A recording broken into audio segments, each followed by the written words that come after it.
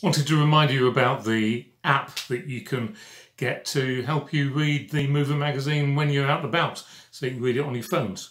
It's a great tool, really pleased with it. It allows you to read the magazine easily on the phone. You wouldn't think you'd be able to, but actually you can, because all you do is just tap on any of the stories that you're interested in and it pops up in a big font so you can read it easily.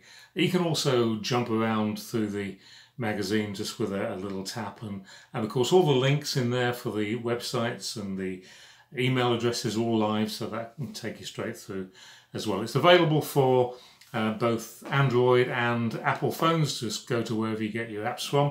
It's a free app, of course, and I hope you enjoy using it. Bye for now.